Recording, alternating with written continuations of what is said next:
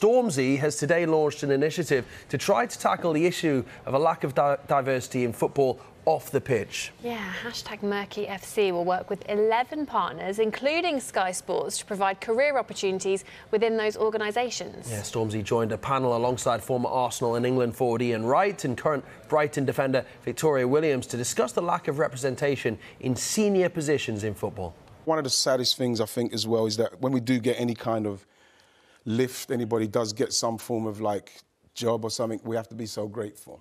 It's very tough. It's very tough to take because everything that we've had to do as black people in the sport, and we have to be so grateful for.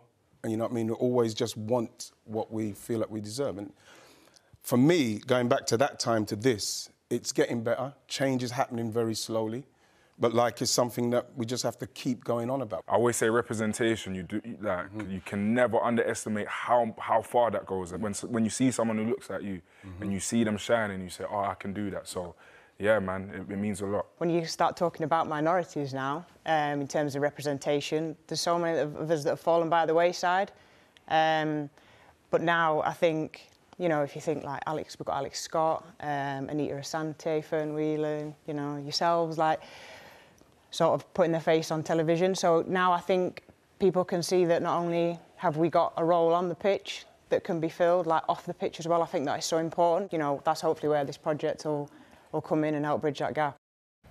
Well, Stormzy has spoken to us on a whole range of issues, and only if you've been living under a rock would you not know that the South London-born rapper is actually a Manchester United fan. But why is the question? He explained all. I'm what do they call us? Cockney Reds. I'm a Cockney Reds. My favourite player growing up was Rio. Yeah, I love Rio. good choice. Yeah, because I'm dead at football, but I always thought if I was good at football, I would like to think I would be like and Rio. You've got the height too. I've got the height, exactly. I've got the strength, you know what I mean, the physicality, like. But what made me grow up, it's like, so even my nephew supports City. You know what I mean? So conflict in the household, yeah. But it's like growing up, like I probably just saw United winning all the time. And I said, yeah, I want a piece of that. Like. For you, who do you consider, I guess, trailblazers in football and in the footballing industry? Oof, good question. Ian Wright, I adore that man. I have so much love and such respect for him. And even his journey from a footballer and him now, everything he does, how bold and unashamedly, like he stands in his views and his beliefs. So Ian was always one for me.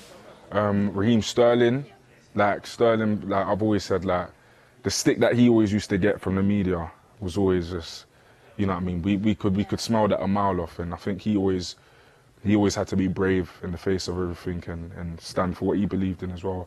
Marcus as well, Marcus Rashford. Like, I think because also understanding football, like me being a musician, I think it's easier for me to like say, yo, that's not right, or do you know what I mean? Like, as in, I feel like I might have a lot more freedom to do that because of my career and like the kind of structure in my career. Whereas with footballers, they have employers, they have the FA, they have a lot of things where it's like they might feel a bit restricted in terms of like being the truest versions of themselves. So when I speak of Ian, your Raheem's, your Marcus's, it's like, yeah, man, like they're standing for something. So yeah, big up all of them.